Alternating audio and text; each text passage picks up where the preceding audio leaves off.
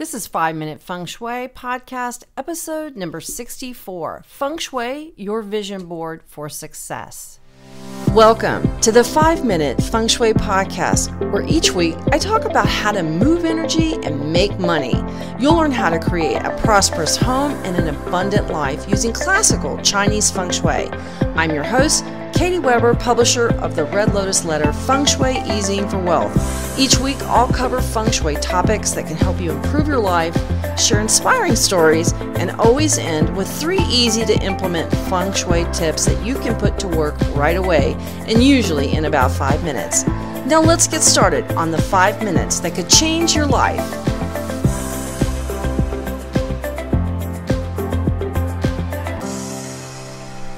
Hello and Happy New Year! Welcome to 2020, and thank you for joining me this week on 5-Minute Feng Shui. I am getting off to a quick start in the new year. I've got all kinds of personal and professional goals that I am looking at and so excited because the new year is a time when you get to wipe the slate clean, when you can put out your list of wants and desires for the year. Now, this is something that is really near and dear to me because I like to think of the new year as a time of when I'm planting my energetic garden. And this is a time when you start thinking about how you want to see the months and the year roll out for you. That's what I do. I always say that I don't like to wish for things as much as I like to plan them. I feel like by writing things down, by visualizing, by thinking about what I want in the year ahead, it's amazing how things can happen. And I will tell you how powerful this is because in 2018, my husband and I moved to Mexico and we gave away everything, all our possessions. I mean, all our belongings. And what we could fit in the back of our car with our 2 dogs was what we took, and his golf clubs, let me not forget that. So that meant, less things for me to bring.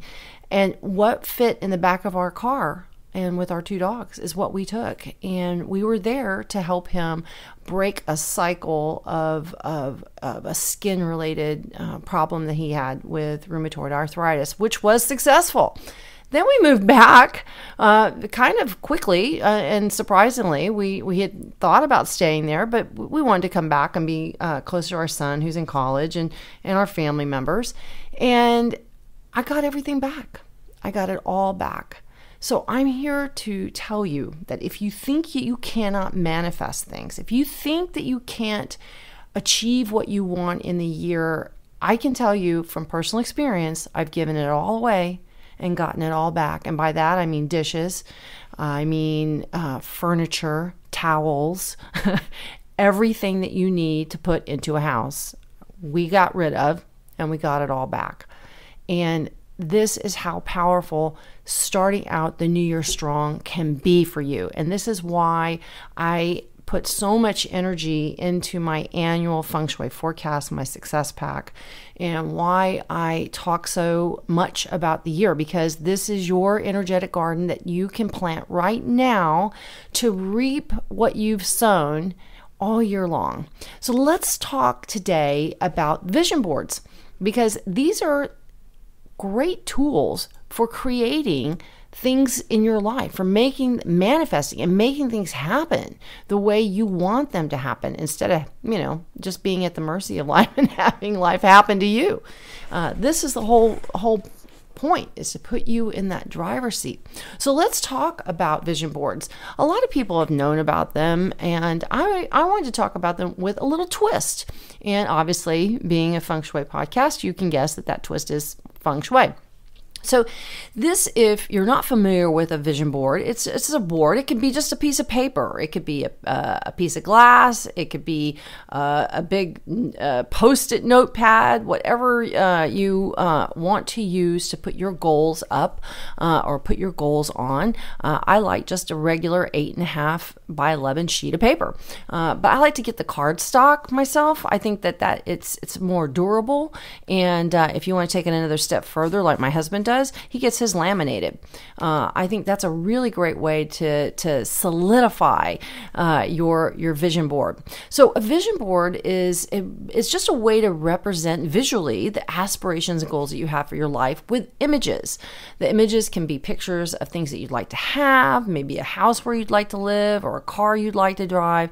It could be a title such as president or CEO that you want to aspire to, or maybe you want to be a writer, an actor, a president. Now, I know that when I started my writing career, I was very tentative about calling myself a writer. People say, well, what have you written? Do I know anything? And everyone expects when you say you're a writer, did you write a New York Times best-selling book? Well, of course I did. Yeah, everyone does. Anyway, but it was hard for me to use that word. And so I would wrote the word writer a lot of places, and until it became comfortable with me. And even seeing the word as an image is so important, because people respond well to images. They inspire us in ways that words don't. And they inspire our subconscious mind, which is really at the driver's seat if you want to know the truth. And we need to think about, how do we get to our subconscious mind, that untapped potential that talks to us every night in our dreams. And it does it how? It does it in images. We see images every night, whether you remember your dreams or not. That's how your mind processes information. So combining a goals list with a vision board is so powerful. Now, in Feng Shui, when compass, Feng Shui, flying star, or another type of Feng Shui merge together, I call this compounding Feng Shui. It's sort of like compounding interest in the bank. So if you can put different types of Feng Shui together and get them to work, it compounds all the goodness stuff. And that makes it more powerful. And the simple act of writing out your goals is also powerful. And then when you compound it with a vision board, it makes it more powerful still. Now, when you add Feng Shui to that equation, now you have a vision board that can propel you to a whole new place. Are you ready for that? I mean, really, really ready? Because many people say that they want something new, but new can be scary. Just be ready that you really are truly ready to move forward on this, because when you put yourself into it and you see it happening and you write it down and you visualize it and you put it in images, it's amazing what you can manifest and what you can bring about in your life. And a vision board is a natural fit with Feng Shui. Feng Shui focuses on both what is seen and what is unseen. So energy that is both intangible and tangible. Now, we understand that at any given moment, whatever we're surrounded by is influencing us. If we're surrounded by a mess, we may feel frustrated, annoyed, and not know why. Or if sad pictures or painful reminders are constantly in our presence and around our house, we may feel depressed or feel like we can't get any traction or move ahead in our lives. So this is why we want to select symbols that are meaningful to you. We want to put ourselves in a position where we're going to see symbols that represent what we want. Now, Feng Shui understands that symbols are influencers, and they're important ones. So when you're selecting symbols for your vision board, you always want to select those symbols that are meaningful to you, right? So let's say, for instance, the number 13 is meaningful for you. A lot of people think of it as very negatively, but if it's meaningful to you in a positive way, then include that. So don't worry about what other people think or what other people might feel about a particular image. If it's meaningful to you, put that image on your vision board. Now, I like to select symbols from the 8 Feng Shui aspirations. Now, the 8 aspirations are the principles that Feng Shui is founded on. Each aspiration is tied to a particular direction. So career and income, like the salary that we earn, is the aspiration of the north. Health and our family relationships, this is the aspiration of the east. Helpful people and the man of the house, this is associated with northwest. And love and romance and marriage, this is, and the woman of the house, this is associated with the southwest, for instance. So by using all the directions and tying them with the aspiration from each direction, you can put your create a vision board that follows the bagua. The bagua is an octagon that is based on, it's the 8 corners. So we know an octagon is like a stop sign, and each corner relates to a different direction and a different aspiration. So if you can just imagine that if you were to take that octagon and make it a square, so that's your piece of paper or your vision board that you're working on, you can imagine that you're going to use 8 corners of this particular piece of paper, and we'll talk about how you can do that. So always start with the north corner. You can start it. There's 2 ways you can start it. I like to start at the north at the bottom of the sheet of paper. So you're going to turn your piece of paper landscape. So it's going to be wide, not the tall portrait type, but on the landscape. So that's how we're going to arrange our vision board. Now, typically a bagua is oriented with the north at the very bottom center of the page. And so that would move in a clockwise direction from the bottom center to the bottom left is northeast. And then at the middle center would be east. And then the upper left-hand corner is going to be southeast, and so on. So you'll just follow the directions in that order. Now, if you don't like that particular order, you can always start your vision board with whatever is most important to you. I think this is a great way to arrange your business, your vision board. You can come up with a couple or let me talk to you about a couple of different ways that you can arrange it. So if you don't like the money or the career aspect on the bottom, some people like to start at the top and work their way down. I'd say work wherever it's most important to you. So you've got a couple of options. One option is to put the most important aspiration that you have. Maybe it's health at the very center, or at the top middle, and then work your way around that way. I think that this is a really important way to create that sort of compounding energy. So for instance, if you are single and you're ready for someone new to come into your life and you're ready for love, I would put on your vision board, put love smack in the center there. I think that would be terrific. And then have the top middle portion of your vision board, fill it with symbols of love for the southwest direction. And then follow that in a clockwise circle from right to left with the rest of your aspirations. This is a great way that will help you to go from in a forward motion, because that clockwise movement is a forward motion, and our eyes perceive clockwise movement as forward motion. And that's important that we have that in our vision board, because, well, we're looking for forward motion in our lives, aren't we? Whether that's with our health or our relationships or finding someone new, a love interest, or having a big step up in our career, or making some new financial goals for yourself. So don't forget, really important, that when you're working on your vision board, to add a spark of life. And that is, you want to make sure that your vision board appears vibrant and it's active and interesting. Make it colorful. Put all the colors on your vision board, and you can arrange them by sector and by aspiration if you like. But really important that you have some good colors, very auspicious colors in there, like purple, red, pink, yellow, green, all those colors, and blue. They all represent various aspects of Feng Shui. So let's go through some of those colors that you might want to have. So for instance, black and blue and aqua and turquoise, those are colors that are relevant to income, to making money, to increasing flow and abundance.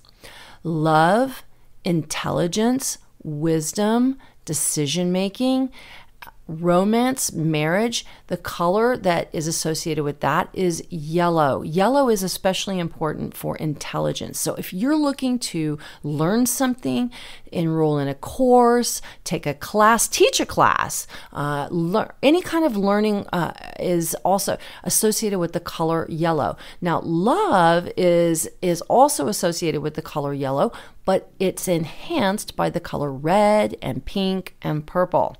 Now, if you're interested in health, and you might be noticing I'm going in the bagua directions. So hopefully it'll help you make notes for your vision board.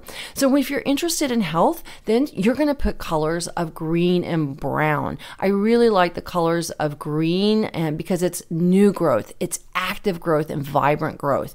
Now this is also the same color for the southeast. This is the wealth location. And when we think of wealth, what do we think of? Well, we think of green, right? Dollars. We think of making money, and we think of greenbacks. So having green in both the health and the wealth location means growing vibrancy. We want that for both our money and both our health, right? Now, when we think about fame and social recognition, maybe you want more friendships in your life. Well, that color is the color red, and we want to enhance that in the south sector of our bagua on our vision board. Red colors are auspicious, purple colors, fuchsia, so make it bright and really vibrant in this area. And this will help to fire up your fame energy and help you maybe with some social situations, maybe more friendships, or do more fun things socially. It's a great way, or you also can get famous. If fame is actually what you're looking for, maybe you're an actor or you have an online presence and you're looking for more exposure. That's your corner, is the south. Now in the southwest, we talked about that. It's the same as the northeast. This is the love direction, and it is an earth sector. Yellow, beige, taupe are wonderful colors. Now, love is typically associated with red and pink and fuchsia and purple. However, when you think about love, you want to think about very grounded love. If you're looking for like a long-term relationship, you're tired of swiping left and swiping right and that kind of thing, and you're tired of clicking to find a date, and you want something that's stable, that's smart, that is secure. Yellow is an excellent color for love. Bright, clear, sunny yellow. It's also great for women. It activates women, and it activates true and committed love relationships. So if that's what you're looking for in love, well, then that's the color for the southwest corner. Now, the west corner, this is for children. This is also for creativity projects. Like if you're a writer, you're an artist, you do creative projects, that color there is related to the color gray and white, and these are metal colors, and they're wonderful colors for enhancing your creativity, for maybe bringing more creative juices into your life, and also for children as well. Now, one color that goes really, really well with this particular corner is purple. I call purple the Feng Shui beige. If you've known me for any time, you probably know I say that purple is the Feng Shui beige. This is a great color to have here, as is metallic colors, especially silver. So if you're looking for children, silver is the color of starlight in heaven, and where children come from, right? Babies come from heaven. So these are great colors to put on in the west corner of your aspiration and your vision board. Now, in the Northwest, this is the heaven location. This is considered the location for the man of the house, if there is a man of the house. Of course, the Southwest is more important if you're a woman-owned business, or you're a single mom, you're the woman of the house. But if you're looking for a man, or you want to go travel, or you feel like you need more help in your life, you need someone to take you under their wing or make introductions, that heaven energy is enhanced by the color gold. Gold, white, and purple, all beautiful colors for getting you on the road, doing international travel, having more helpful people in your life, and attracting mentors. It's a great corner to activate for everyone. Now, if you are concerned that certain corners aren't good for you based on your personal quad number or something like that, don't. We all need those particular energies of every corner. And I'm going to talk about that in next week's episode of 5 Minute Feng Shui. Now, as always, one of the things I like to do, as always, we're going to add, I mentioned earlier, we want that spark of life. So really, really important that that you add some red paper to the back of your board. I often, one of the things that I did is I laminate. I'll take a piece of cardstock and I'll put red paper on the back and then laminate it so it's red. This is a great way to activate it. Now, you can also add a piece of red ribbon to it if you'd like to do that, or you could tie or tape or glue some Chinese 3-tie coins. Those are also really auspicious and great to add to your vision board. And don't forget, you've got to be able to see where you want to go. So you've got to put that vision board where you will see it often. It's really important. I like to put things that I like to envision straight in front of me at my desk. I also put it at my dressing counter in my bathroom, so I see it every day as I'm getting dressed. You could put it in your closet. You could put it wherever you're going to see it a lot. It's really important that you see that vision prominently. Now, don't forget, you can add you can add images. You can also add words. I like doing both. I think they're both very powerful in their own way. So, rather than just having images or just words, I'd say do a collection or do an assembly of both. All right, now, if this hasn't gotten you excited about doing a vision board, I don't know. I sure am. I haven't started one for this year, but it's got me kind of fired up to get one going. Now, if you want to know more about the year, be sure to check out my Year of the Rat article. Just go to redlotusletter.com/rat, and you can get more information all about the Year of the Rat. And let's finish up with the 3 tips that I always leave you with. Tip number 1, always match your images with words. I really like that a lot. Make sure that you have an image and that there is a corresponding word for that, because they, like I said earlier, they work on different levels in our minds, and it's amazing how having the two together can make such a difference. Now, tip number 2 is place your vision board where you see it frequently.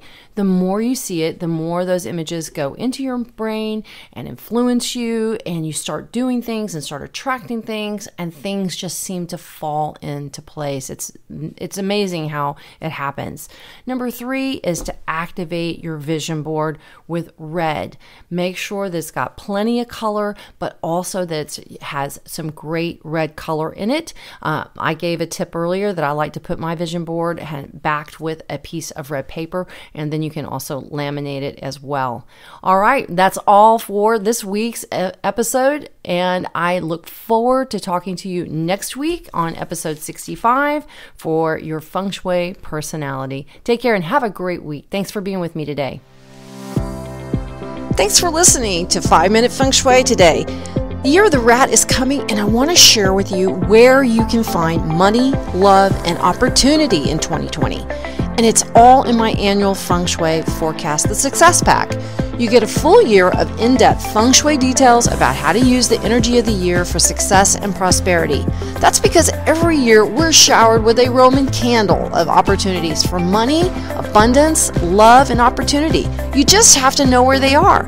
And my Year of the Rat Feng Shui Success Pack includes all the details for every house and every zodiac sign. You also get this year's lucky clothing, handbag, and wallet colors. So be sure to go to redlotusletter.com/rat for all the details on the Year of the Rat and how to make this year the year of your dreams.